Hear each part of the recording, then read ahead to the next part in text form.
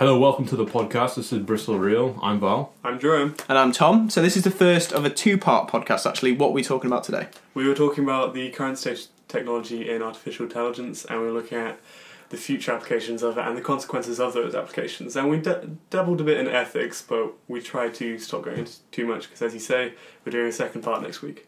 Yeah, which is going to be on ethics. So, yeah. Awesome. Okay, hope you like this one.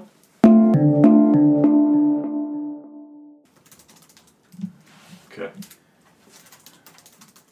Is it recording? Excellent. Okay. Yeah, let's go. Do you want to start by saying what you have on it? Oh, we're starting now. Alright, let's start with the definition of AI. The term was originally coined by, I think it was, his name is John McCarthy. I don't know. Is that right? Yeah, no. How long ago was this? Because John McCarthy coined the term in 1956. Okay. And that's... many people say that's about when conventional, contemporary AI research began, so... Okay. That's where it originated. AI research being researched into what? What are you saying? Creation of an intelligent agent, I think, is one of the most general definitions. Wait, so have you got his actual definition? The actual I don't think he was the one who defined it in the same way. Because I've got a definition, but I don't know if it's his. Well, let's go for this one. Let's try that one. So it's the idea of creating computers that are able to complete tasks that require intelligence. Mm-hmm. Yeah. Okay. And intelligence itself sounds pretty broad as a topic. Mm-hmm. Yeah. It was John McCarthy in 1956, and he defined it. I don't think it was him that defined it like this, but this is how people define it. The Wikipedia defines it now: is the study and design of intelligent agents. An intelligent agent being a system that perceives its environment and takes actions that maximizes its chances of success. Right. All right. That's a bit long. But. Yeah, sees its environment. I wouldn't say that's necessary. You need to take a sensory input in order to be able to process any data about the actual world, which is what an intelligence does. Really? I don't know. What about like computer algorithms though that work using harvesting big data, that sort of thing? They're taking big data, which is sensory input. So that's you'd say even though your environment, even though the environment is totally digital. Oh yeah, it doesn't. Okay. It's regardless of what kind of environment it is. It's like running a simulation, for example. You could still have inputs within that simulation into whatever your brain is. Okay, but we'll get into that in a second. Mm-hmm. Right. So we can split the idea of AI into two areas. Yep. So weak AI and strong AI. Most of the kind of development of AI has taken place in the area of weak AI, which is things like cheery, chess program, which is just using software to complete one specific task. Yeah.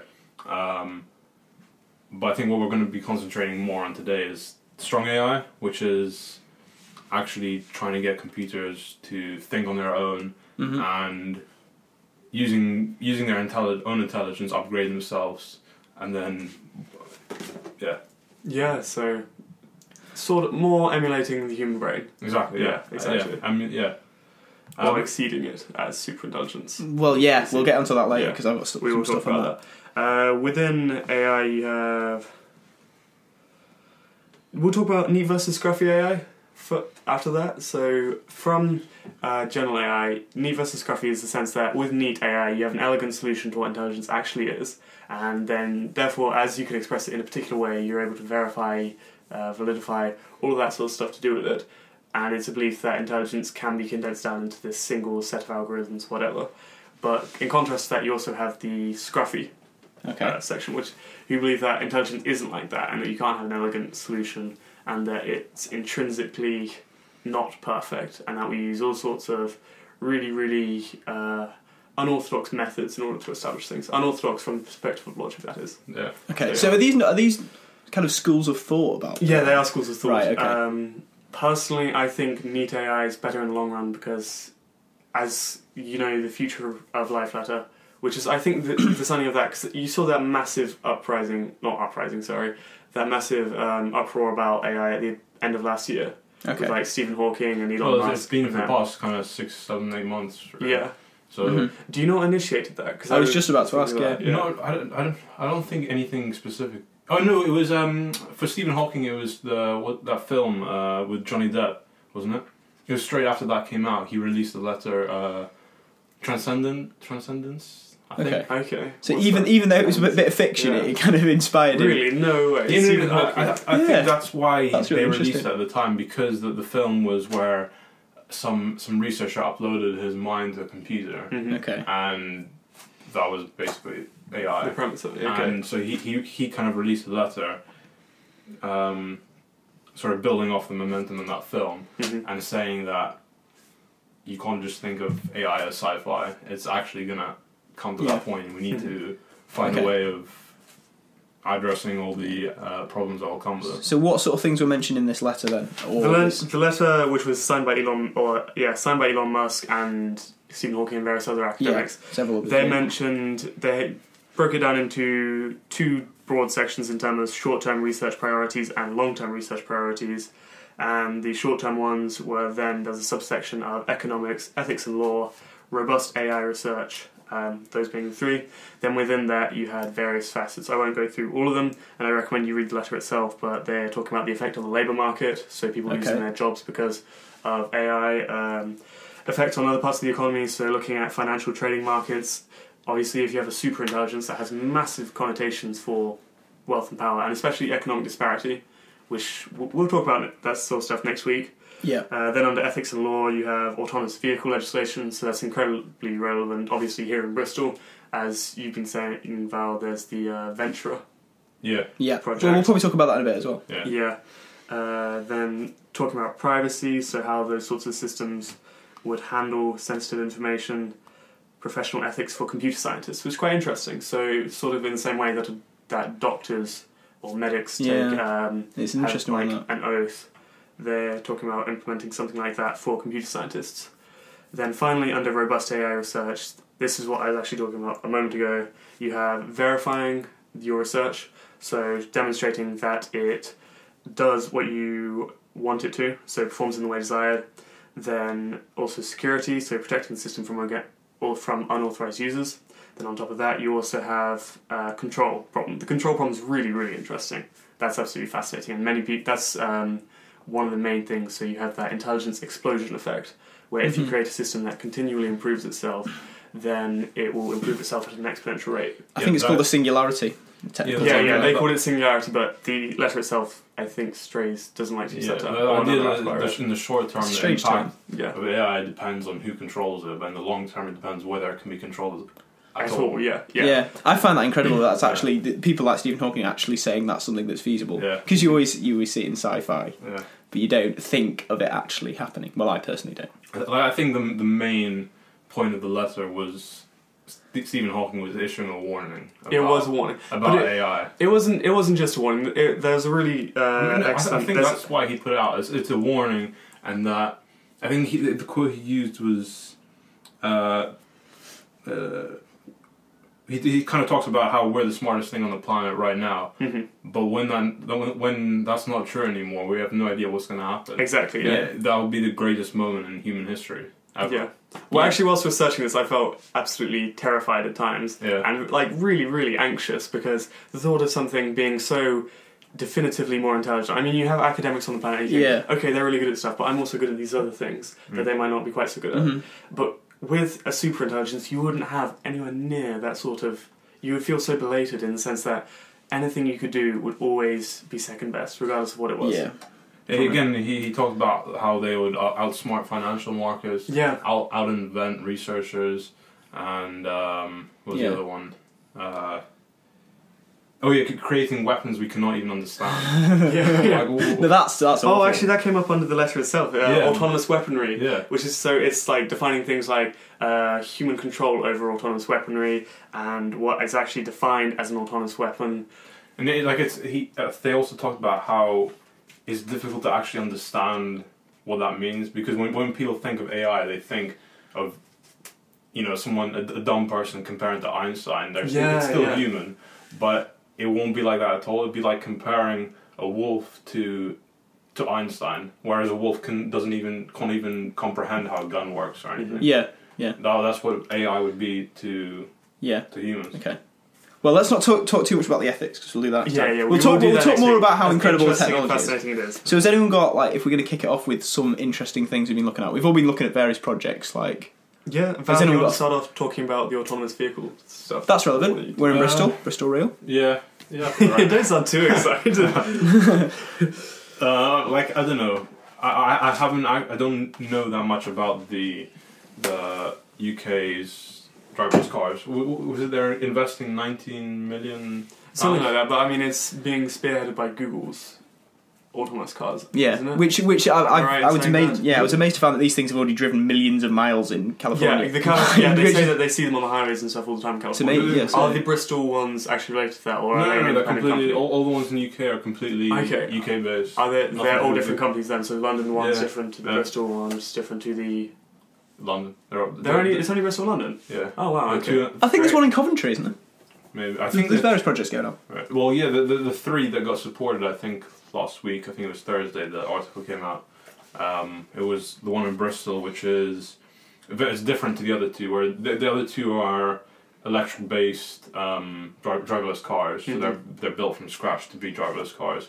Whereas the Bristol one is just taking a military jeep and putting all the cameras on top of it and sensors to make it a driverless. Which car. I find quite interesting.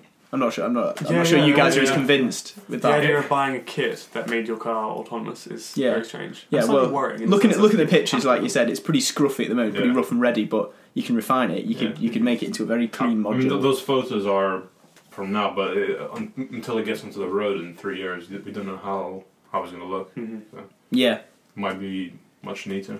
Yeah, so keep an eye out for in 2015, I guess. 2018, sorry. 17. It's 17? Yeah. Oh, okay. So the one in Bristol. Yeah, okay. Is that early 2017 or late? I don't know. Alright. I think for each of these we should say at the end, like, do we think it's going to catch on?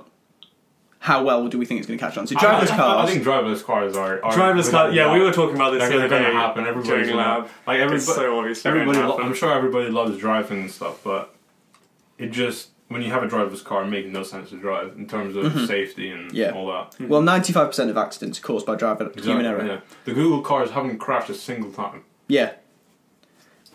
You can't argue with that. So. It's also far more social in the sense that if you have this autonomous car, then you don't need to focus on. It's brilliant, yeah. It almost becomes sort of like a lounge, except between places, and your productivity will go up. Yeah, so exactly. Yeah, I was thinking. Maybe you don't even need to buy your own car. Maybe you can just have like that would be fascinating. Sort of like Uber, but for driverless cars. Yeah. So instead of actually owning a car, well, they're going to all be built on. It could well be one company that runs all these. I'm thinking this is something I'll talk about later, but it could well just be one company run the entire thing. In which case, you could hop in any bloody car you want, and if you pay your money using your contactless card, so like an Oyster card. This is great to me. It does sound really cool. I think I would certainly want to use it, but that figure came out about whether people would use it or not. I don't know if it's on BBC or The Verge, but 50% of people said they wouldn't. Lack of trust in the technology. Car. But that's because they don't understand. It's a lack of trust, but because they don't know anything about it. Yeah. I wouldn't be too wary of that because people say that about any technology, any new technology. It's not even out for the public to use. It's just one of those kind of secret projects. Yeah, I think one that's quite interesting is the same technology is going to be applicable. When you think driverless cars, you think humans sit in them and go to their parents' house or whatever. But this same technology is can be transferred to any scale. So kind of like lorries transporting goods around. How much more efficient will kind of manufacturing industry be? Things in factories. You could apply it to ships and planes, and it would basically be the same technology. That would have massive connotations to the labour market there, wouldn't it? And so all your lorry drivers and pilots. Yeah. Wow. Well, apparently 70 million people worldwide are employed to transport people and things around. So that's kind of every single one of them could feasibly be replaced by the same algorithm. Yeah. Slightly tweaked. Yeah. That's crazy, isn't it? Yeah. We're not going to comment on whether that's good or bad yet. We'll leave that till next time. Has anyone else got a good one? Other projects, I mean, there's the higher level projects in terms of simulating the human brain. So we're talking about general applications of AI, so simulating the human brain. So we've got Watson, IBM Watson. Yeah, those are ones, but there's the actual research projects which may be associated with them are the Brain Initiative in America, and then there's the what's it called? Isn't that Human Brain Project? Is Paul Allen? Possibly, I don't know. I think he's working on that, isn't he? The guy from it's Paul Allen, isn't the guy from Microsoft? He set up with Bill Gates. Quite possibly. I have no idea. I think that's what he's working on right now, the Brain Initiative. Yeah, those two... I don't know if the Brain Initiative's actually got ongoing yet. I know the Human Brain Project's been running for a few years now, and they're effectively simply trying to mapping the entire human brain and the activity of every single neuron in there, which is ludicrous. And I actually did the calculations in terms of the amount of data. that would produce. So people estimate, or scientists estimate, that it would generate about 300 exabytes of data, which is 300 times 10 to the 18. And like is this per what? This is per year. Per year. And it will run for 10 years. And then I did data volume calculations based on the size of a regular hard drive. And it turns out it would take up, I think it's about 1.72 times 10 to the 12 data volume teacups over that time.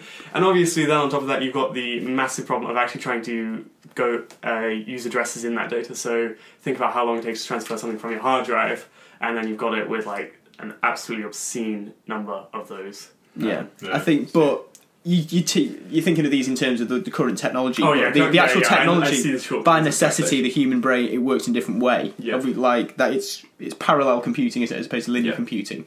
Mm-hmm. So how does that work? They're still basically? so far from understanding how the brain works. Yeah, it's crazy. It's really, cognitive thought, and we're so far from understanding it. Yeah, and consciousness.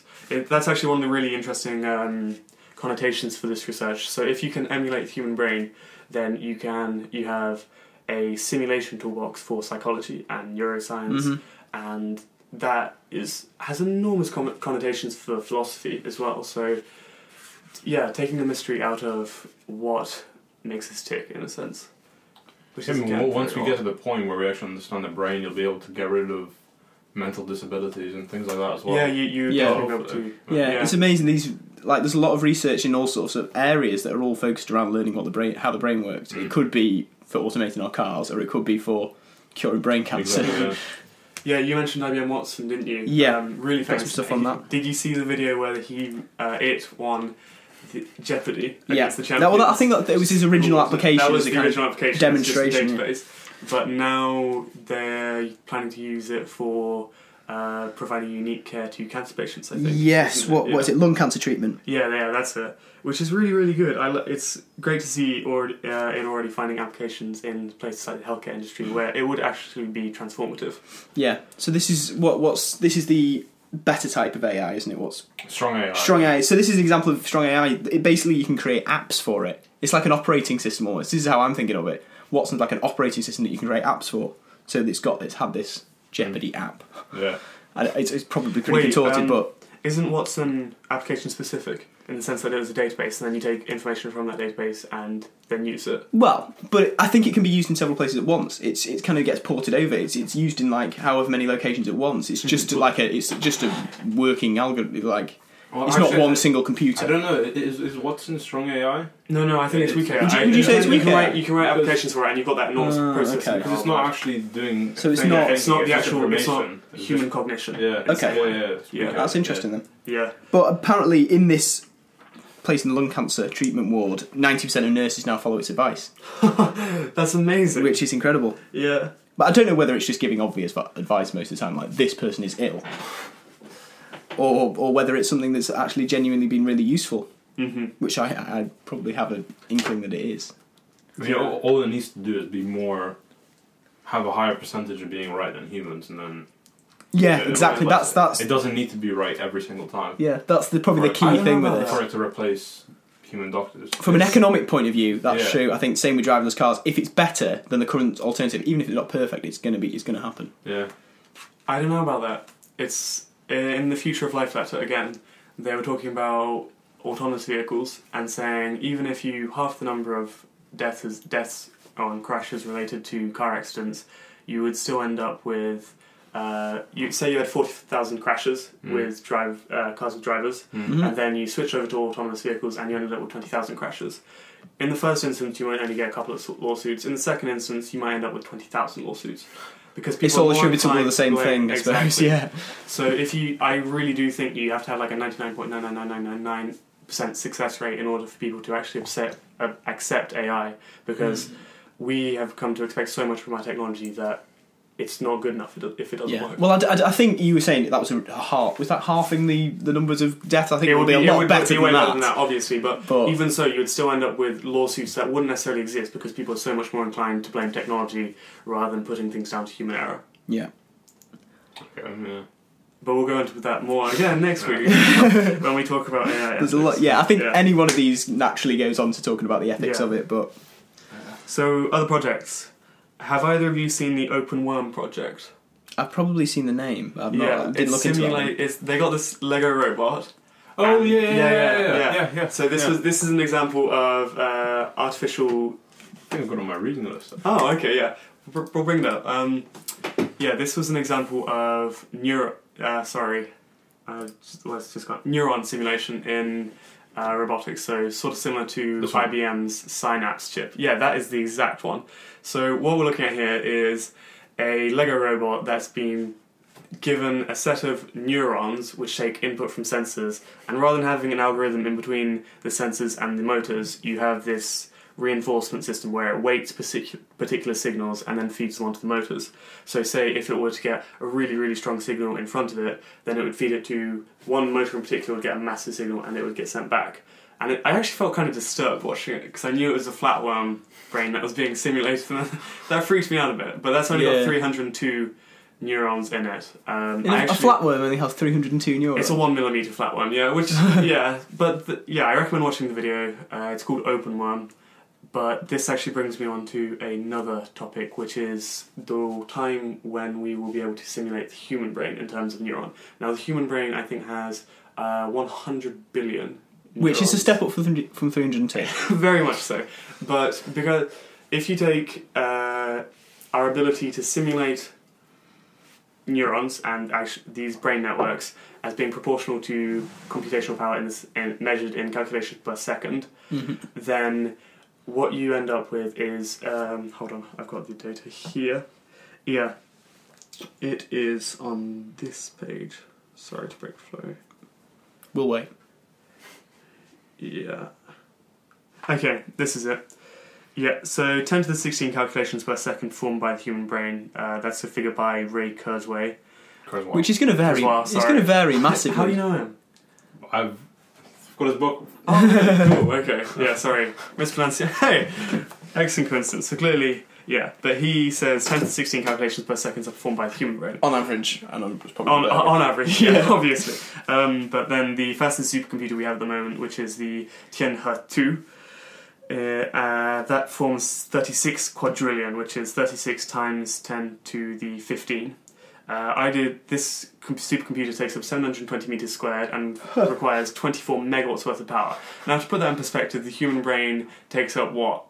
I don't know, 0.001 meters squared of space, less than that even, and it requires 20 watts to run. Now, to put that in perspective even further, the human brain therefore has 330,000 times better computing power density per unit power, and 20,000 times better computing power density per unit area, which is obviously Well, if we were doing Moore's law with that, how long would that take? This is what I think that's an interesting one to compare it with. So, the cost of that is absolutely insane. I haven't got the figure here, but it's obviously in the millions of dollars. And what he did was, by comparing it with Moore's law, and like I was saying, taking your ability to simulate it being proportional to computational power, you end up with a human brain for $1,000 by 2025, which I'm incredibly skeptical of. 2025? Yeah, but this is dependent on the fact that you have an ability to implement that computing power. So that brings us on to ways to actually simulate the human brain. And there are 3 schools of thought at the moment, which are statistical ways,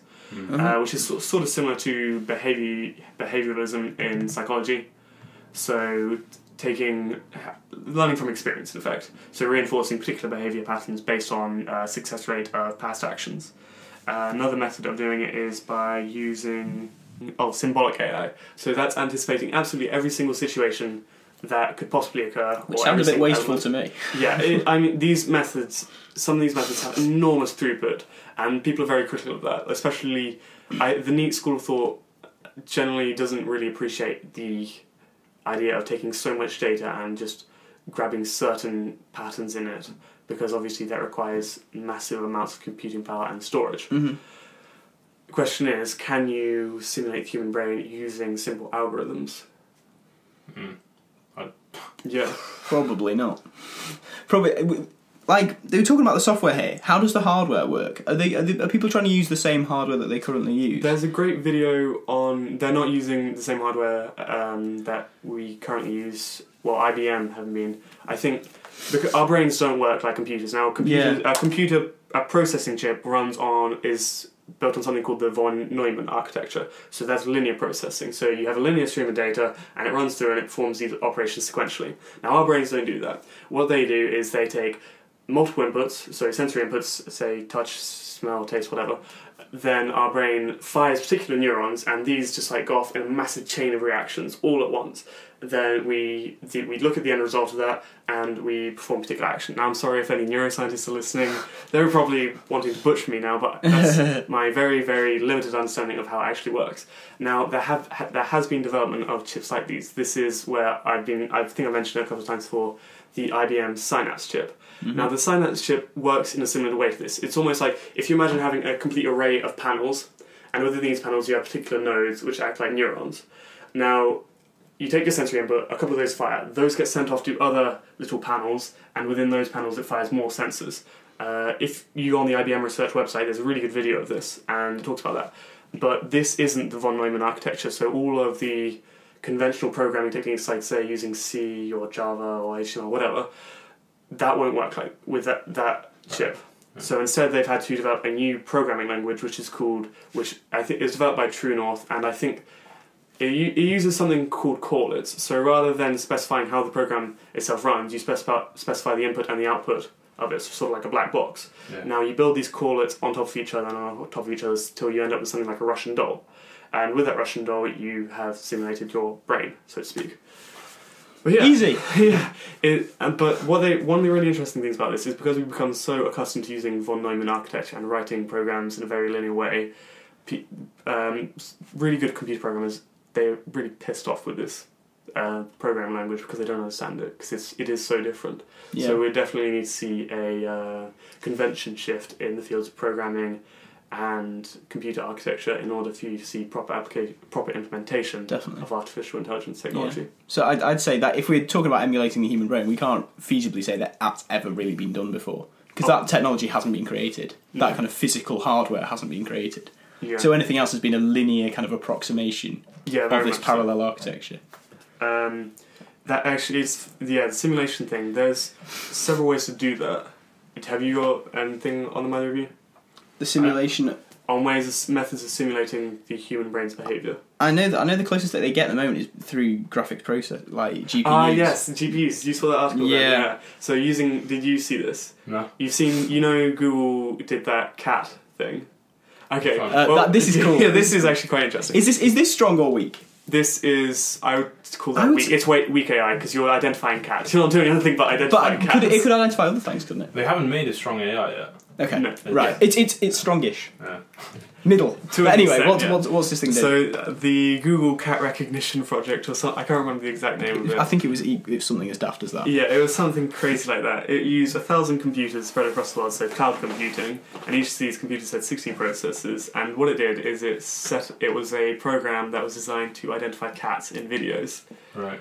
And one of the issues they had with this was that every time a server broke down, the calculations would slow down and the system would just go to pot. So what a gentleman did instead was, or people have started doing instead, is using GPUs, which, if you know about CPUs and GPUs are basically really, really good CPUs in a sense. Again, computer science. They work it in a lot more parallel way. Exactly. Yeah. Exactly. Which is a step closer. Which is a step closer. So you have these tightly integrated systems which can perform calculations far quicker and therefore have a better computational volume, computational power per unit volume and per unit cost. And in terms of logistics, it also makes a lot more sense to have all your processes in one place rather than scattered throughout the world. Yeah. So people start taking the approach of using GPUs rather than CPUs, but then on top of that you have other projects like Well, just as a side note, Facebook face recognition uses GPUs. The face recognition. So it does get used actually professionally. Yeah. It's amazing how many applications of so-called artificial intelligence are commonplace these days. Mm-hmm. It's actually, in some places, it is getting introduced quite heavily and has been for a while. Yeah. So it's not of the future anymore. Yeah, but like I was saying before, you do have those different levels of application-specific intelligence. So the modern stuff, like you say, the Facebook photo recognition, person recognition, is absolutely awesome. But then, as I said before we started the podcast, a calculator would strictly speaking be a type of application-specific intelligence. So it's not as science fiction-y as people might initially conceive. Obviously, but as you've said several times now, Val, general AI is so much beyond specific AI. Yeah. It is certainly something removed. Is it ever going to be possible to get full-on general AI, or is it going to have some limitations? Well, if we knew that, we would be very well. The human brain isn't general AI. We can't do everything. Oh no, that's how you define. No. The sense I know we can't do everything, but general AI in the sense that you have the capacity for thought. Yeah, capacity for thought. Yeah, that's a really good way of putting it. Isn't that a bit it. of a woolly definition? But by our brains are sort of pretty woolly in woolly. the way that our intelligence is structured. This is one of the issues of the field, actually, being able to define what intelligence is and how to parametrize it. Yeah, I mean, like to kind of differentiate weak AI, you can think of stuff like fuzzy logic. I don't know if you come across that. Explain it. It's like if you're heuristics. If we're sitting in a room and I say you're sitting next to the window and I say it's really hot in here. You understand that to open the window. So it's not quantified. Whereas weak AI wouldn't be able to tell that. You're just putting input saying the room is hot. So it's sort of like common sense and all those sorts of things that aren't actually based on logic, but it's like cultural implications and that sort of stuff. We're going to ask whether morals are based on logic again. We're going to go there. It's the logical reaction though. It is a logical reaction, but in the sense that there are other things like, say, idiomatic expressions. Yeah. Being able to interpret those correctly, so saying a completely different kettle of fish, would be very difficult to interpret logically, I think. Mm-hmm. I think that you'd have... Like, we kind of only learn that because we learnt it because we got told it at some point. So a computer would just get told it in the same way. I'm not sure you could ever understand the idioms per se. I think humans can't do that. You could in a sense. So like when you're talking to people, you still understand what they're getting at, even if you don't understand the nuances of the idiom. That's actually something part of my essay. I did some talks at school about AI. I went to Wired in 2013. Oh, cool! And one of the guys there was from the MIT Media Lab, called Deb Roy. He was studying. He does a lot of stuff with AI and cognition, things like that. One of his projects, which he talked about, was called the Human Speech Project. Mm-hmm. So from the day the idea of the project was to try and understand how children learn language, and to try and then implement that into computers and help them learn language. Because you have to do that because you can't just input definitions into a computer because definitions by definition are circular. So to define a word, you have to use other words, which then have to be defined using other words, which then kind of goes back in a loop together. Which always annoyed me about using the dictionary. Yeah, and so he wanted to try and go through the way of teaching computers how to learn language like children. So what he did was, from the day his son was born and came into the house, he had cameras in every single room with a microphone in every single room. And all the data was streamed to the MIT Media Lab constantly, and 250,000 hours were recorded and processed by PhD students in MIT. And they came to the conclusion that, like you were just saying, that the words and the things and physical things aren't directly linked. Mm-hmm. They're linked together by the actual thoughts, and your experiences with them. So, like one of the things you found is that it seems obvious, but until you actually look at it, so the parents really, when their children are born, they really simplify their language, so they can gradually build that up until they can say the word properly. Yeah, and things like the word water will be learned most of the time inside the kitchen or inside the bathroom. So the environment has an effect on actually learning the language. So you have to go through the experience of being with the physical thing rather than just inputting definitions into it. Mm-hmm. So that's another way of doing that. Yeah. That's interesting. So then learning by association, in effect. Yeah, by experience. I think a computer would understand a label and a definition, which is what the dictionary says the language is, but it's not. There's a meaning in between there. There's kind of in the middle of that sandwich. There is a meaning. Like words in themselves don't mean anything. Yeah. It's the connection to the actual physical thing. Yeah. And to connect them, you have to connect them using thought. Yeah. Well, I personally can't comprehend how a computer could do that. Yeah. But people who are clever. That's the thing. But it means you'd need to bootload experience into it, surely. If you'd have fully functioning AI, general AI, assuming it would be possible, so just run it out of the box, you'd need to have, before that happened, you'd need to run experiences into it so that it would be able to understand those. You would have something to which to link it to. Yeah. Yeah.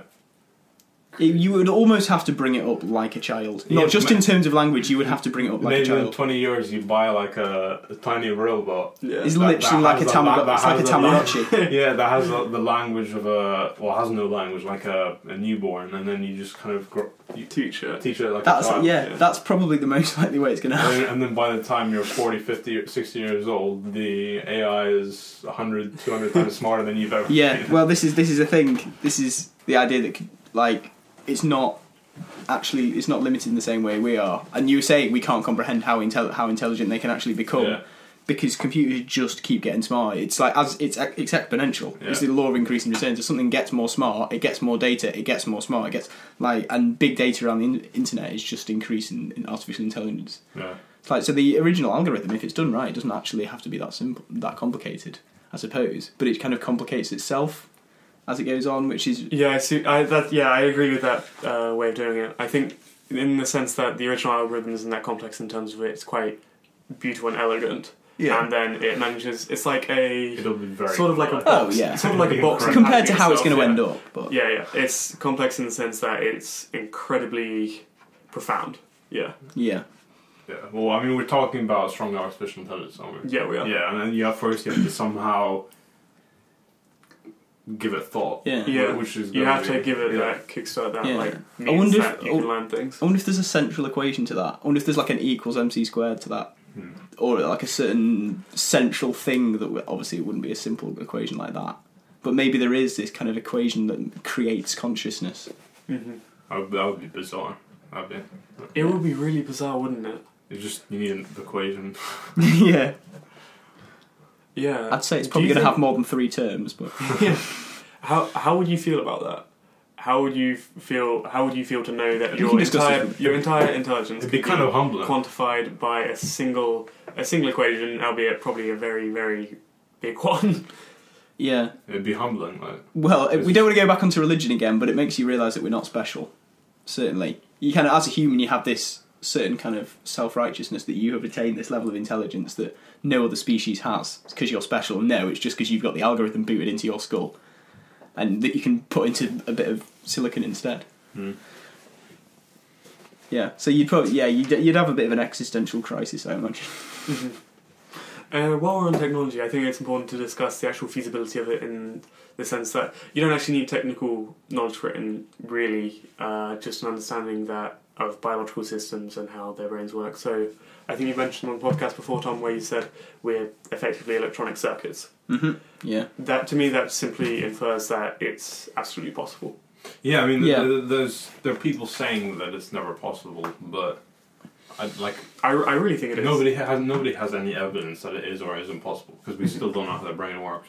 But they're like Scott Aronson, he's one of the computer scientists at MIT. He says that it's completely compatible with the laws of physics, so therefore, why can't it happen? Could we not evolve one from our worm or from something else? Because that's how nature did it. You're talking about developing a... can you not evolve it from a simpler brain that still has this central equation to it? But how long will that take? I don't know. You can accelerate doing it from biological means, right? Because if we're mimicking biology, we might want to mimic the process by which it's going to get there. Yeah, but by the biological method is very slow. I think the brain actually operates at 130 meters a second in terms of transference, which is really slow in comparison to electronics, which basically operate at the speed of light. Mm-hmm. So you're talking about an enormous difference between the rate of learning. Yeah, the biological limitations are just... I mean, if we're trying... Well, no, I'm talking about the evolutionary process. That's limited by the rate at which things give birth, but you can accelerate that through the clock speed of whatever. If you were to simulate it, yes, there has actually been stuff on this. You start with a pool of genetic algorithms, and then you specify the environment, so you have a chaperone who determines what kind of traits you want to see. So if you have an environment that you want to where you want someone to be really, really good at maths or something to be really good at maths, then you do it such that the ones that aren't good at maths get eliminated and you allow the ones that remain to breed, procreate, whatever, and you continue doing that until you end up with a level of intelligence suitably high for your purpose. Yeah. And so there is that approach, but then that raises the question of how do you make those genetic algorithms? What goes into the system at the beginning to make it do so? Yeah. It sounds less complicated than making the fully fledged system. It's like, if we can't create AI, maybe worse AI can make better AI. Programming computers be computer scientists, and that again brings us back onto what Stephen Hawking and Elon Musk are worried about, is the idea of having this computer that develops itself so quickly. It would be, as I've said before, it would be at an exponential rate, so as you get smarter, you get better at developing yourself, so you continually improve yourself more quickly. Mm-hmm. Now, it would be, people said this before, but it would be as intelligent as us at one instant, and then in the next instant it would be hundreds upon thousands of times more intelligent than us. And you have no idea what sort of consequences we have, because we simply can't comprehend it by the very nature, which is hilarious and absolutely terrifying. Yeah. And like people, when they hear that, their simple answer is just program it from which beginning. you can't. Put some code in so that it'll stop it from doing it. Yeah, which is the control problem behind it. The idea that you can write a code that is so solid and they have no loop kind of bugs, glitches. Yeah, all it takes is a bug. No escape, no kind of escape routes into the code. That you can write code that's so solid that an intelligence that's so exponentially smarter than you would not be able to crack it. Yeah. Like, I don't know how you can think that. I think there are 3 or 4 methods in terms of controlling the intelligence or controlling the being that would be so many times more intelligent than us. There's the kill switch method and the if statement method. So those are the ones that you're talking about there, Val, where you can simply press off. I think that's a terrible idea. So if you created this button, you're not going to understand it nearly as well as this thing millions of times more intelligent than you. Again, with the if statement, I seriously doubt it's going to be as solid as you said to stop the thing itself changing it. If this thing would probably be conscious in AGI, I think it's almost implied to an extent that it would be a conscious being, and I think all beings that are conscious don't want to be not conscious, in the sense that you don't want to die, effectively. Yeah. And then the 2 other methods are, there's a food method. So you have a particular material, substance, whatever, that this thing has to do in order to continue to function. Again... Well, surely that's just electrical power supply, isn't it? You could, not just an electrical power supply, so you create a specific... Obviously, this being could create things to make the electrical power supply, so you'd want to do it such that it couldn't do that. But then, again, I would say compare that to the human race and our capacity to farm. We create enough food for ourselves, or for the most part. We found methods to create this stuff. So again, I think that's not a very good method of doing that. And then the other method is to give it laws. So give it ethics and to make it understand right from wrong. And this brings you on to the interesting question in ethics, which I'll try not to talk about here, but I think we perceive things that aren't good as being evil. Okay. You see what I mean? Mm-hmm. And that's very black and white, but there are so many things which we could see as being evil. I think if you were to quantify the actual amount of good and the amount of evil actions possible, then your evil ones would far outweigh your good ones. And in terms of an intelligent being, that would eventually result in that being perceived as evil. So you need to have those ethics in place to do it. Do you know anything about About the what? About ethics and laws?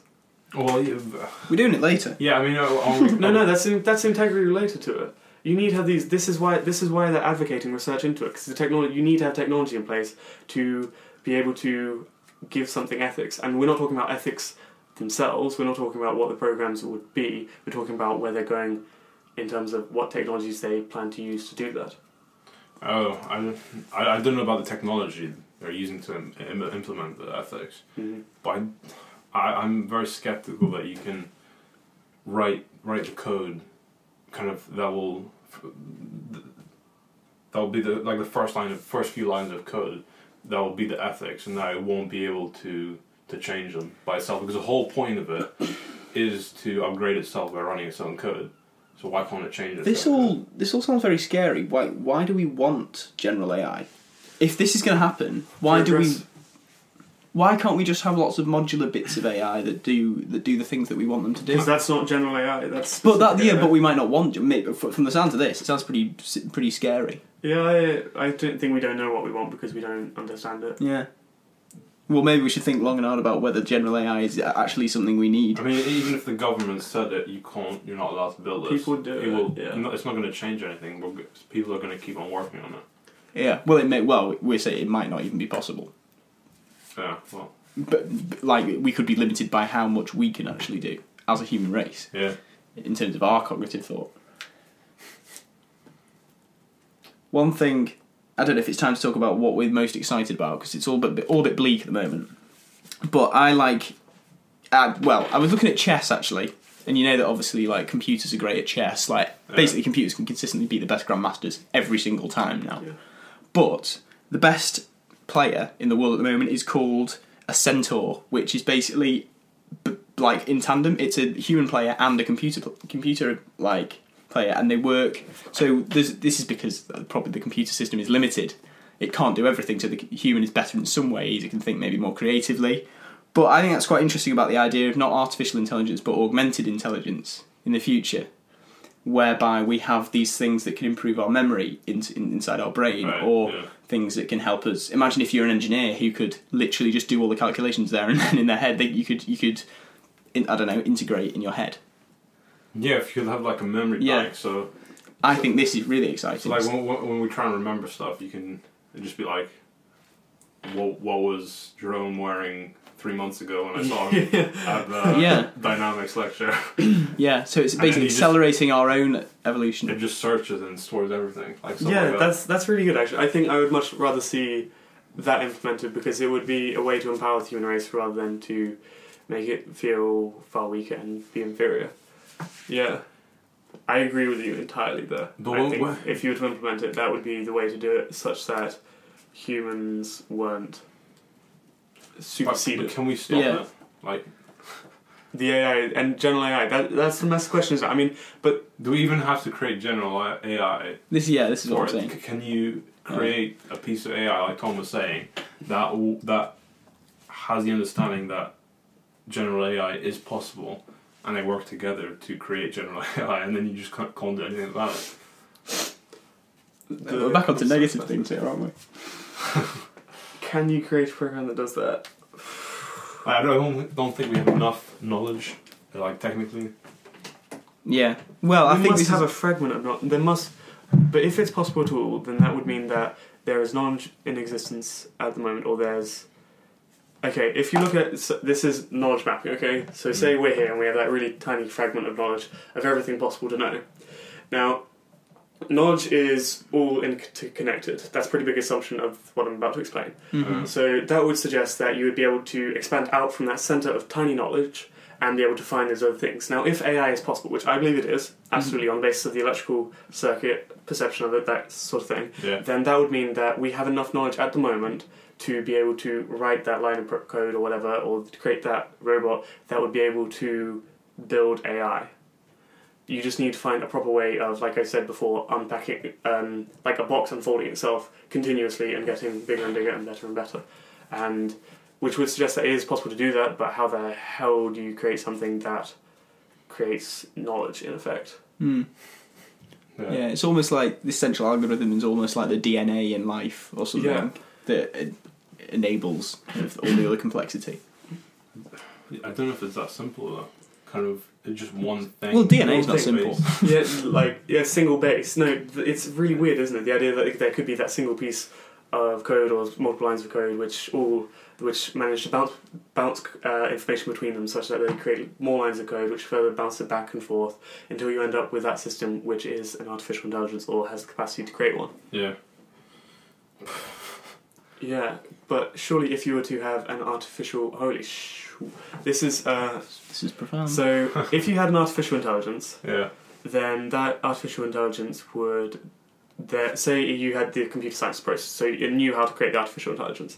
Now, would that computer, if it were to create the artificial intelligence, not just know how to do it, would it give that program the capacity to itself? In which case, it could continuously replicate itself. So you're talking procreation on a massive scale digitally. So you end up getting billions of copies of this program and then managing to bootload them into every single anything with the capacity to actually operate on them. You see what I mean? So rather than being limited by spreading like a virus. Yeah, spreading like a virus, exactly. Which would, yeah. Well, it's clear that it's clear that software can do it, has that way of replicating itself because viruses exist. Yeah. So, but it begs the question it would propagate itself in a different way. But yeah, is intelligence like that, is it a virus? Are we a virus in the sense that we're a virus? So then surely what would be the difference in the fact that the artificial intelligence that would also be a virus? But would it be a benevolent virus or a malevolent virus? Who the hell knows? Yeah. Who the hell knows? What are your general thoughts? I don't want AI. I don't like AI. Yeah. Do you think it should be an augmentative technology like Tom suggests, or do you think it should be able to operate maybe standalone? Maybe it's just the next stage of evolution. Like, we don't need to exist anymore. Next stage of human evolution is for no humans. Or we'll get loaded onto our consciousness gets loaded onto a piece of software and our bodies get discarded. That's the next stage. The technology it's human. Like, it's coming from us. We're making ourselves. So it's sort of like our offspring, I guess.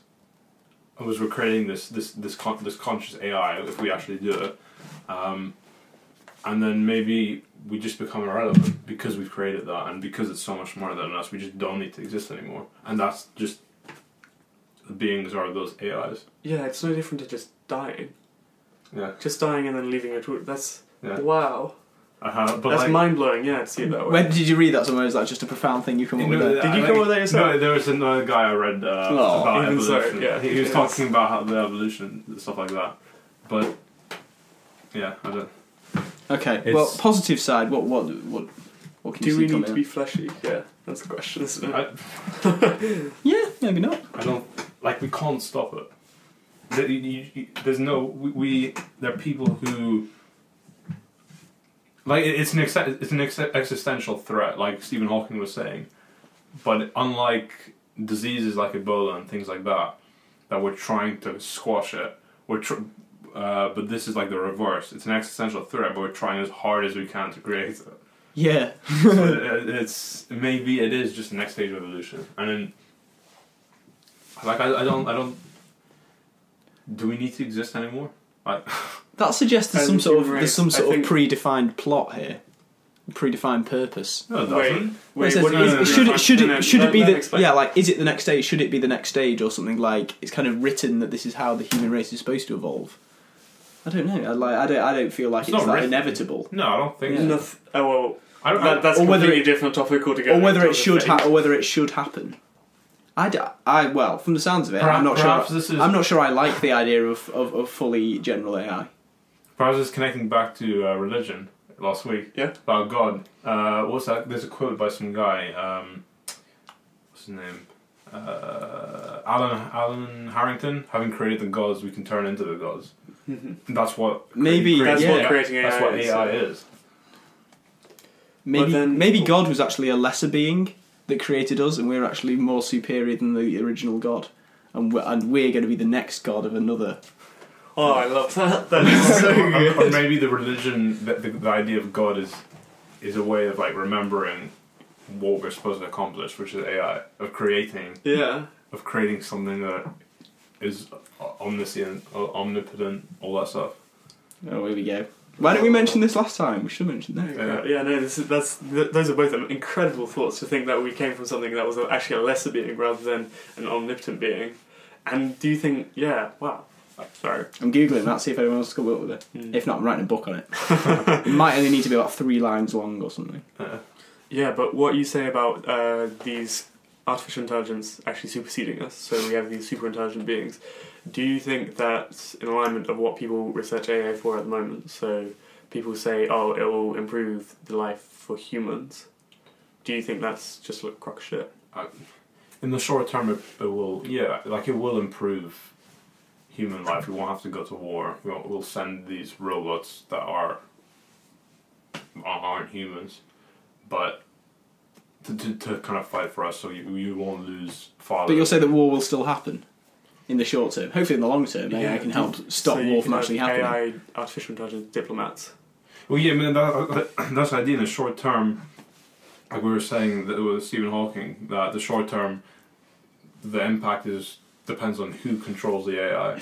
So in the short term, there will still be wars, I think, because we'll have power over the AI. Mm-hmm. So we'll send them to war instead of humans. But in the long term, whether they can be controlled or not, who knows what they'll do. But I don't think, maybe you can't think of it as like a separate being, because like I was saying, we're creating it ourselves, so it is kind of our offspring.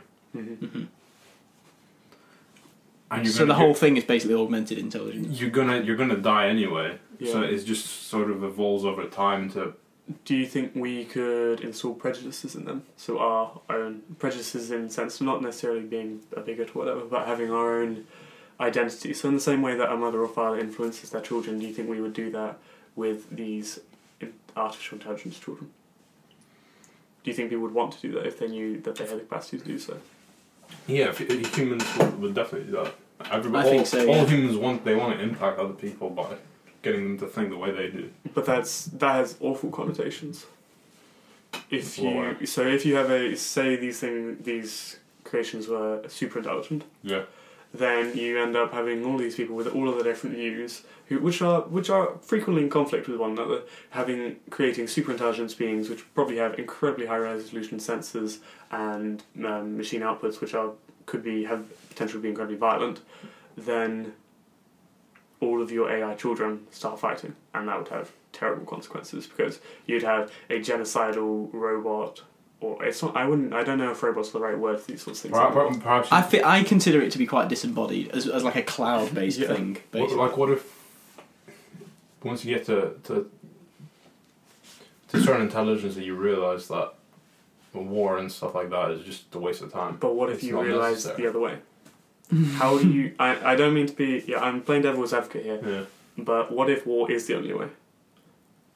What if that superintelligence being doesn't do what we would hope it would, and say prejudice is the wrong way to go, bigotry is the wrong way to go, and say, no, this is actually the more intelligent thing to do? And I know as humans we perceive it differently, and personally I think it isn't the right way to go, but what if that superintelligent being decides otherwise? Maybe it is the smartest mind. We're talking about like... it would be... Yeah. If it were truly wholly intelligent, the most absolutely intelligent, then... It would be the correct decision, which seems so incredibly wrong to us. Yeah. To know that we were wrong about these things that we consider deep-rooted morals. But can I take it back to reality? Like, if we have created this algorithm that exists maybe on a couple of servers worldwide, how's that then going to become something that can wield guns? Like, talk me through the process here. Because it's pure weaponry. But how's it going to be able to create the physical metal bits of shit?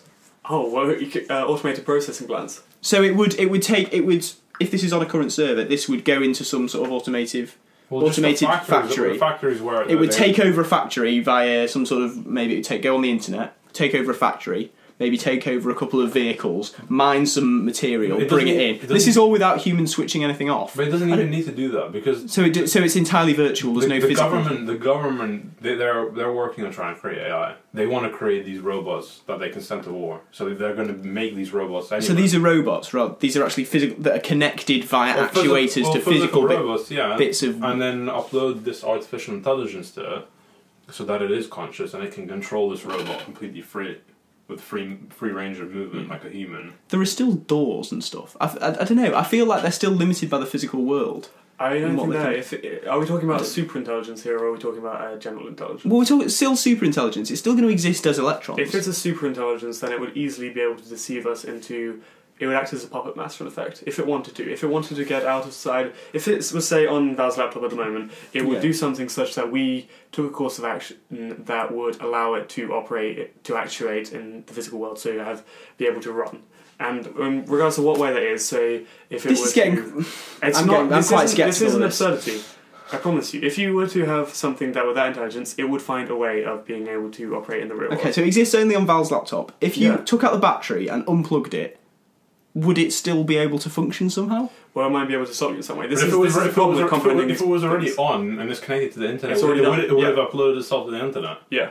And so it could access And it. then it would Assuming be it's not. possible to stop- Assuming shut you've them. not got a Wi-Fi chip. But that's first of all, that's a slightly absurd assumption. But even on top of that, the problem is with superintelligence is that you can't, because we aren't super intelligent. It's really Can't really comprehend difficult what to it's gonna- comprehend yeah. what its course of action will be. This is getting too philosophical. This is getting too... It isn't philosophy though. This is reasoning. So philosophy is reasoning. I'm it can sorry, change but- medium from electrons on a piece of silicon to some sort of thing in the ether that flows around and starts permeating that's our not what we're brain. saying though. We're not saying it's in the ether. We're saying If it's on a computer, okay, and it uploads itself to the internet, then it accesses a factory where all of the machines are controlled by these computers. Okay. By definition, it will. But these machines control- might not have the right physical architecture no, to we run find their software. the machines that would be suitable. But what if there aren't No, any? and then, they hold don't on, need to then be suitable. if They it- yes, can use the they machines can- to build the they- machines that will allow and them to build the thing they want to When build. they exist as that Is it- super intelligent program, then they can reprogram the existing systems within that manufacturing plant. Exactly. So But what as if the to be able humans to take away all the implement metal so they But can't they build won't- any robots? The humans, this is the point, because it's super intelligent, it would be able to completely deceive human interaction if it wanted to.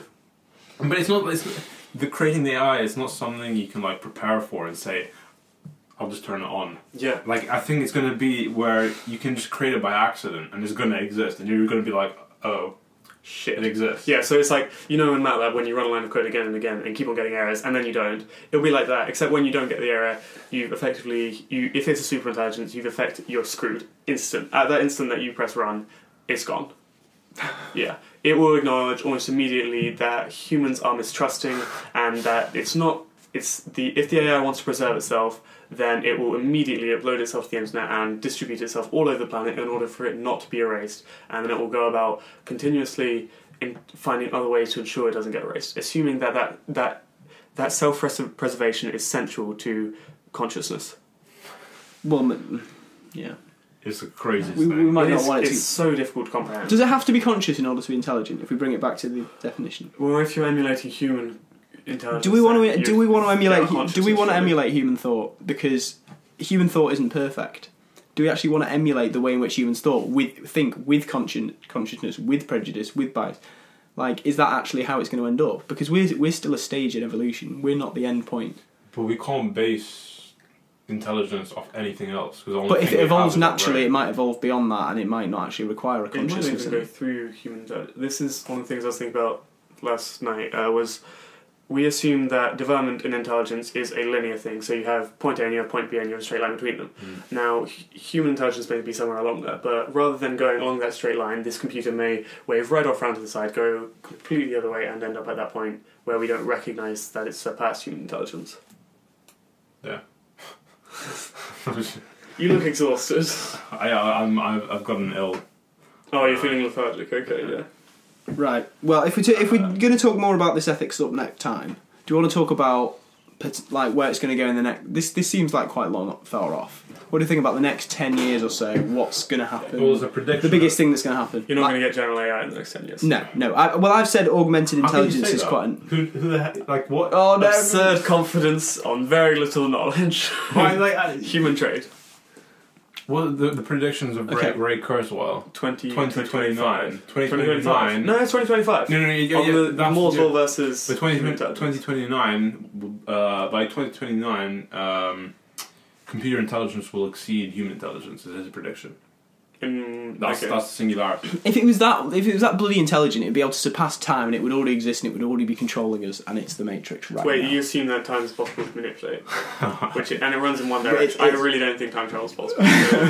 In which case, the artificial intelligence would still... Yeah, and it'd be able to manipulate the laws of physics. If it was intelligent enough to hop from one computer to I don't know. I'm getting ridiculous. Anyway, next big thing.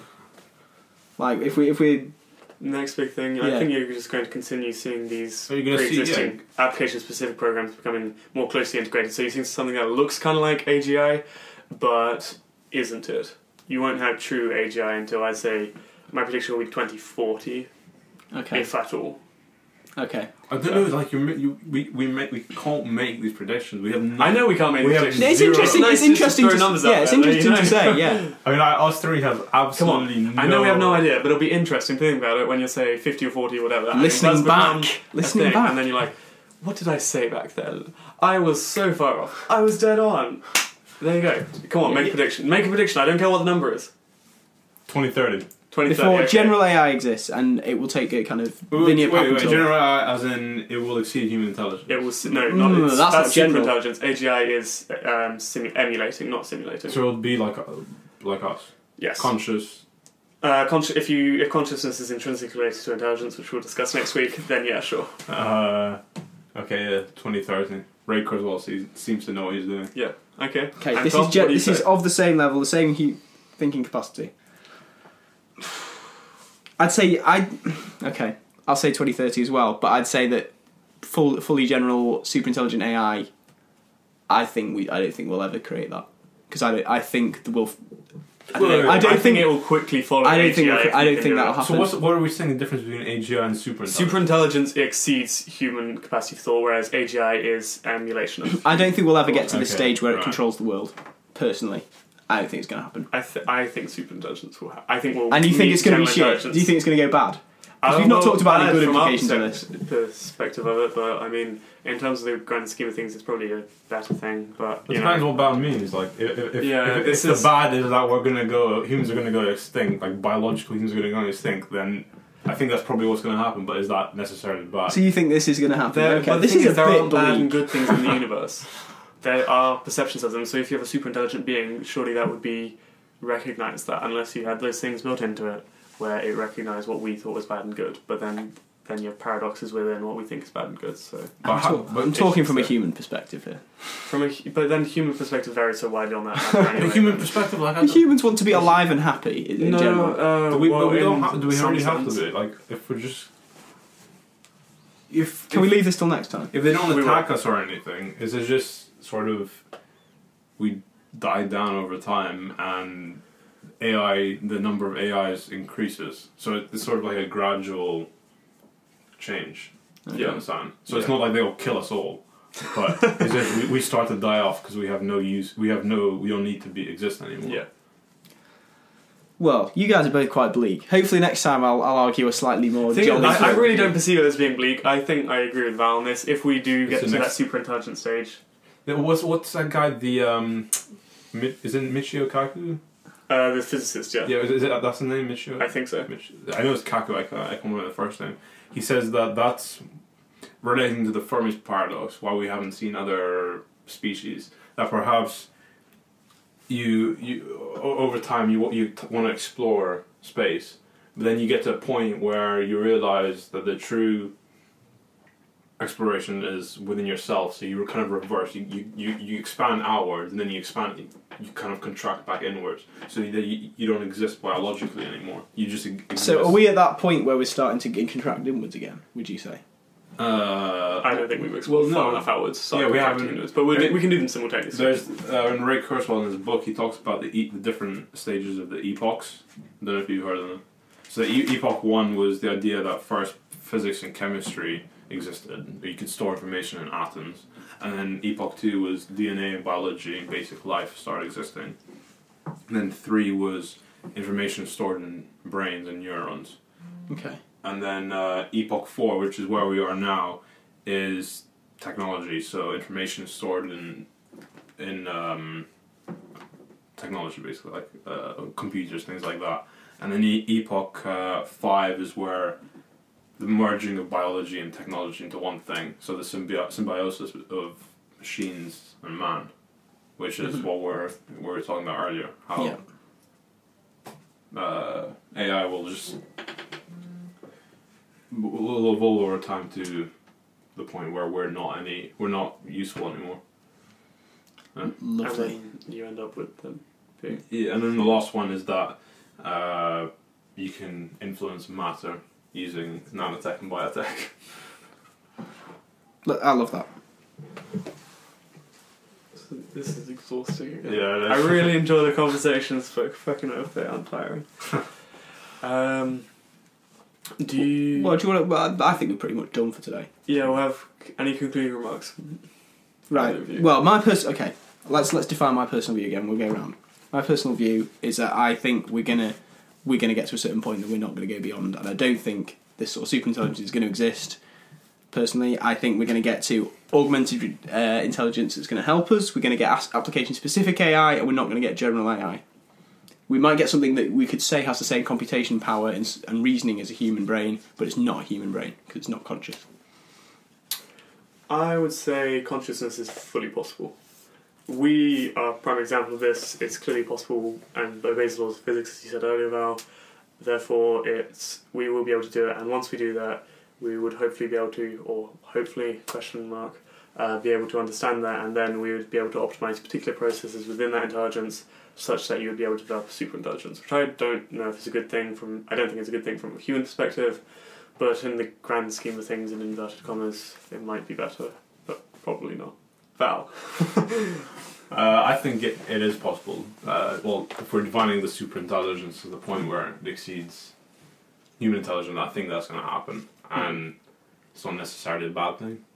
Perhaps, like I was saying, maybe it's just sort of the next stage where, like, we try and when people have children, they try and make sure they get better education, that they're smart, so that they're smarter and can be more successful than their parents. So our offspring is, say, AI that is smarter than us, and then maybe we just don't need to exist anymore. Excellent. We'll be back next time with a bit of ethics, won't we? Yeah. And it's going to get much worse.